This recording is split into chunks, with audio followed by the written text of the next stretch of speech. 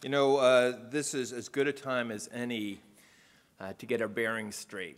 And the passage that Latrice just read to us is the aftermath of a story of the disciples crossing the Sea of Galilee, one of many excursions that they have taken. And it's a story where some interesting twists and turns. And I think that what John is saying in John chapter 6 has a lot of bearing on our lives today, as we're at the brink of a new semester. For some of you, you're here at Wheaton grad for the first time, first day of classes ever. For others of you, this is yet another trip across the Sea of Galilee. Maybe your second or third trip, or fourth or fifth. It doesn't matter. When you're starting a trip, you need to get your bearings straight. And so as we look to the passage to help us with that, let's pray one more time. Father, it's good to worship with your people. We love you. We rejoice in you. And we rejoice in the fact that you have brought us all here together to be a community of learning and a community of worship. And you're working out your purposes in our lives, even now, even at this moment. And we're excited about today and about this semester and the year. We're excited about what you're doing in our lives. Pray now, Lord, that you would use the foolishness of my speaking to feed your people. And pray this in Jesus' name. Amen. Well, it must have made for a few good laughs when the disciples sat around the campfire, maybe weeks later, maybe months later, maybe years later.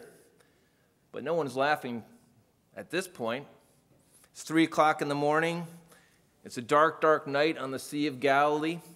The disciples have been rowing all night. Their backs are sore. Their hands are beginning to blister. It seems like they're not getting anywhere. And then they see it.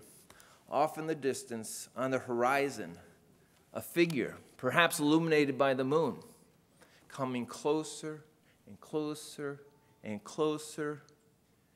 And one of the disciples shouts out, "It's a ghost!" Well, what else could it be?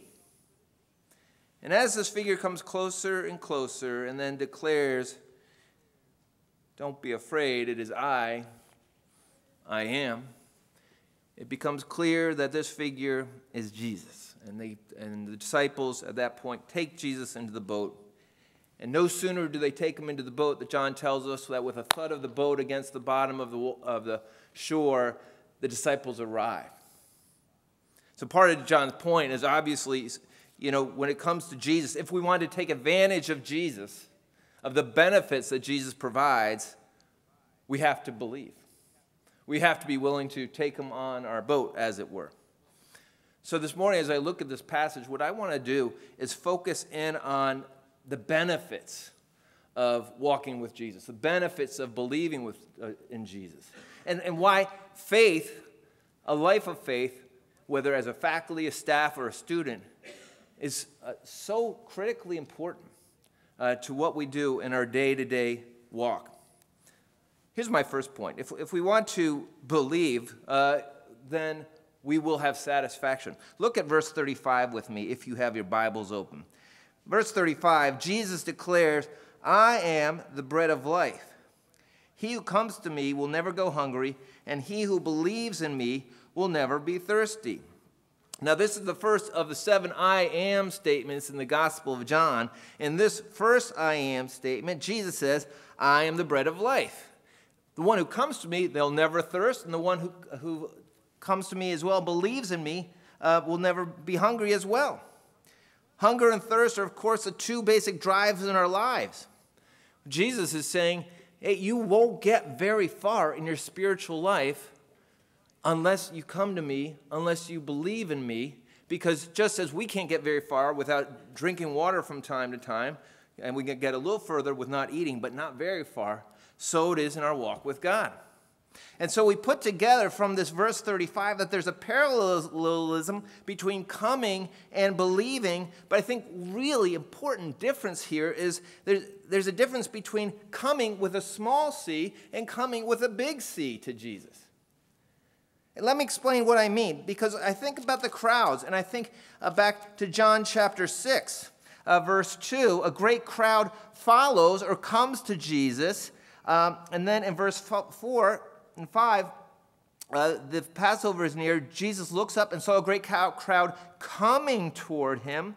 Verse 15, Jesus, knowing that they intended to come and make him a king by force, the crowds come again. In verse 24, once the crowds realized that neither Jesus nor his disciples were there, they got in the boats and they came after Jesus. So the crowds are coming after Jesus, and you would think by the logic of verse 35 that I just read, well, they must be believing in him, right? Wrong. Because there's coming and then there's coming. My wife is from Missouri. The Missouri is a show-me state. Anyone here from Missouri? Woo! Okay. Show-me state, right? The show-me state says, I'll believe it once I see it. I'll believe it once I see it. So show me what you need to show me, and then I'll believe. But the truth of the matter is, on Jesus' line of reasoning, just because you see it doesn't mean you're going to believe it. And that's an important point for us, because you're going to see Jesus all the time in the days and weeks and months to come. You've already seen him here this morning. You've seen him in the singing. You've seen his name up on the slide. You'll see him in some of your textbooks. When you open up the Bible, you're going to see Jesus. You'll see images of Jesus, symbols of Jesus, people who are impacted by Jesus. You're going to see Jesus all around. But seeing Jesus is not the same as believing in Jesus. So you might be in a culture of Jesus. You might sense Jesus is there, but that's not the same thing as believing in Jesus. If you want to be satisfied in your Christian life, it's not enough just to see Jesus and see him around and take part of the ethos or the culture. You have to dig deep. And you have to make up your mind that you're going to believe in him. And the reason I say this is because of verse 27. Jesus says, don't work for food that spoils, but for food that endures to eternal life, which the Son of Man will give you. Now, the crowds have been seeing Jesus all the time, and they've been coming after him, well, for various reasons. The crowds have come after Jesus because he's a good act. The crowds have been coming after Jesus for a free meal. The crowds have been coming after Jesus because they're looking for a political leader. So there's all kinds of reasons people are coming after Jesus, but Jesus is saying, you're still not getting it right. You might see me, but you're not doing the work of believing. And in the paradox here, friends, is believing is at once the easiest thing to do and the hardest thing to do. Because to live this Christian life, we need to be engaged in the disciplines of prayer and Bible study and fellowship, and we have to work ourselves up into a holy sweat, because following God is not easy. Amen? But when we believe, we've started on this task of discipleship, and that is the work that he's calling us to. But remember, back to the crowds, they are looking for Jesus to do a certain thing, whatever their agenda is, just like we can do sometimes. And Jesus is saying, look, you won't have satisfaction unless you believe for the right reasons. One time I remember I was coming home, walked in the house, hadn't had breakfast that morning. It was about 2 or 3 o'clock in the afternoon, hadn't eaten all day. So I'm just absolutely famished. So I open up the cupboard. Oh, there's a can of tuna fish. Perfect. I love tuna fish sandwiches. And then we have tomatoes and we have lettuce there. And I just say, I'm going to use a whole can of tuna, make a big tuna fish sandwich. Oh, we got this perfect bread here. It's organic bread, big, nice, thick slices. And so I'm just laying it out, chop up the celery, got the tuna fish on the bread, put on some lettuce, put on tomato, get some chips, and I sit down. Perfect. What a way to end the day. So I'm start eating my tuna fish sandwich, and I'm eating my tuna fish sandwich, and I'm about a third way through my tuna fish sandwich, and I lift it up one more time, and I see a green and white fuzzy mold on the bottom bread. And I just threw it away right away in revulsion.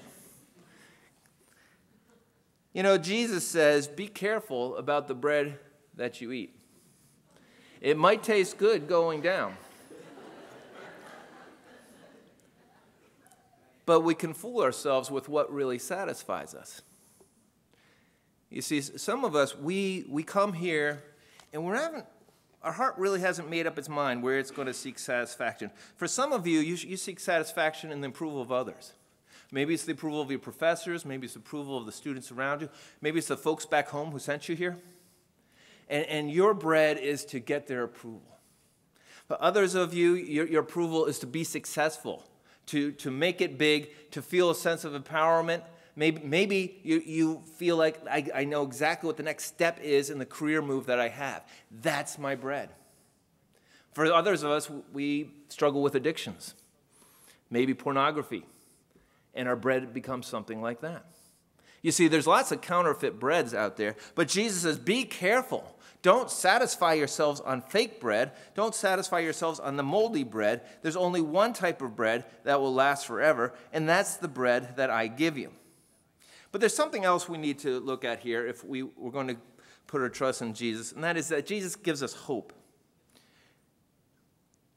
He gives us hope. Well, what kind of hope? Well, first of all, it's a singular hope. Verse 38 and 39, go with me there. Jesus says, for I have come down from heaven not to do my will, but to do the will of him who sent me. And this is the will of him who sent me, that I shall lose none of all that he has given me, but raise him up on the last day. So why, after all, did Jesus come? Did Jesus come to make us happy? Did Jesus come to make us fulfilled? Did Jesus come to make us feel better about ourselves? Why did Jesus come? John says none of these things. The only reason Jesus says he comes in this verse, and there's one reason only, and that is that I might lose none of what he has given me, but raise them up on the last day. According to John, there's only one reason why Jesus came, and that's not even to get you out of the pit of hell either.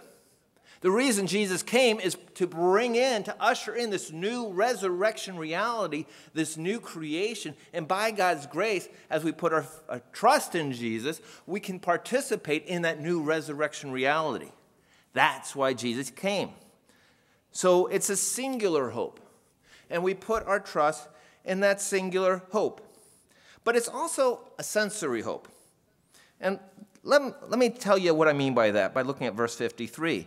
Jesus says, I tell you the truth, unless you eat the flesh of the Son of Man and drink his blood, you have no life in you. You know, if you think about it, that's really gross. In fact, one time I was teaching on this, and my son said to me after I was done, he said, I'm not sure I like what you said about it. It sounds very sexual. I said, that's just about the point. Jesus is talking about intimacy. You see, the truth is, friends, Jesus is really into you. And in fact, he is so into you that part of the reason he gives the sacrament of the Lord's Supper is he wants to symbolize the degree of intimacy he wants with you. He wants you to eat his flesh, to drink his blood. It's a sensory hope. And so our Christian experience should really be an experience where we're digging deep in a relationship with God, where we're sensing the fellowship through the Spirit of Jesus' presence in our lives. It's a singular hope, it's a sensory hope, but it's also a secure hope. Verse 37, all that the Father gives to me will come to me, and whoever comes to me, I will never drive away. And that's an amazing verse. When Jesus says, all that the Father gives to me will come to me, and whoever comes to me, I will never drive away. And maybe you're here and you say, yeah, I know, but you don't know what I've done. You don't know what I've been up to this summer. You don't know the things that I've struggled with. And part of you feels driven away by Jesus. But Jesus says very clearly, verse 37, I will never drive him or her away. When we believe in Jesus, we have a secure hope that we can come to him. This past summer, I decided to take a trip with my two boys, 18 and 19, to Quebec City. And who's from Quebec? Woo! All right, good. So as I got up at 3 o'clock, we got up at 3 o'clock in the morning, planned to be there around midnight that same day, long trip, and got a big thermos of coffee. Already, by the time we're into Michigan, I'm already tired, and I'm driving, and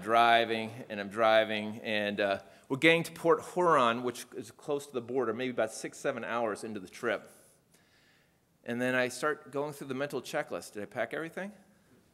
Suitcase? Passport? Passport, yes. But then it occurred to me, did I check the expiration date on the passport? And we're going closer and closer, and I'm thinking, what am I going to do? We got the hotel room already booked. It's prepaid. We can't turn around. What are we going to do? And it was packed away in a different part of the car. I didn't want to pull the car over, but for about 30 minutes I was in agony, wondering whether we had expired passports. So thankfully, when we got to the border, I pulled it out, and there it was. I'm good, and my boys were good. We could get in. And the nice thing about a passport is, it says something about who you are. And it also says that you have a certain security. So these days, having a U.S. passport can get you into Canada pretty securely. And you can get back pretty securely, assuming you behave yourself, with the passport. Well, I think what Jesus is saying here when he's talking about hope is, we have another kind of passport. And this came home to me just the other day when we were welcoming the BGC scholars, people from all over the world, seeing the flags upstairs in the Wilson Suite lining the room. And there's the American flag lined up with all the other flags. You see, we have lots of countries represented here, lots of passports in our pockets. But there is an allegiance and a passport that you're carrying that puts all our human passports in the shade. And that's a passport to the kingdom of God. And when you appear before Jesus on the final day, there's different ways to ask this. He might say, have you put your trust in me for forgiveness of sins? And you say, yes, Lord, I have. Have you believed in me? Have you done the works that are appropriate to the kingdom of God? Yes, Lord, I have. But another question he might ask you is, I want to see the picture on your passport, and I want to see my blood on your lips and my flesh in your teeth. Did you eat deeply? Did you drink deeply? That's why I came. And that's why we're here. Let me make one more point as I wrap up. God wants us to have satisfaction in him, hope in him, but there's also guidance. Go with me to verse 44. No one can come to me unless the Father who sent me draws him, and I will raise him up on the last day. It is written in the prophets, they will all be taught by God. Everyone who listens to the Father and learns from him comes to me. How does God avail himself to us? Well, or how do we avail ourselves of God? First of all, we respond to God's timing. Verse 45 says it very clearly. They will all be taught by God. It's written in the prophets. It's written in Isaiah 54. Isaiah was looking forward to the time when a new age would come in, and people would have a depth of listening to God that they've never had before. But we will also respond to God's instruction. They will listen to the Father. Everyone who learns from him comes to me. Did you get that? Everyone who learns from the Father comes to Jesus. We're all here to learn, aren't we? We're ultimately here to learn from Jesus. How do you know if you're really learning from Jesus? If you're coming to him. Any point in the semester you find yourself not coming to him anymore, it might be a good indication you're not really learning from him anymore. The best barometer of whether you're learning from Jesus, the point of why we're all here, is whether you come to him. Make sure you make the time to take satisfaction in God, put your hope in, and finally, make time just to be still before God, to get his guidance. You have to believe. Let's pray. Father, thank you for giving Jesus bread of life so that we might partake deeply and richly. Thank you for raising him up so that we might be raised up for this hope. Pray now a word of blessing on our students, on our faculty, on our staff as they commence a new semester. Go with us, O Lord, we pray. We are so in desperate need of your grace. Be with us in our community, our conversations, and our classes. Be with us in our families. Surround us, O Lord, we pray.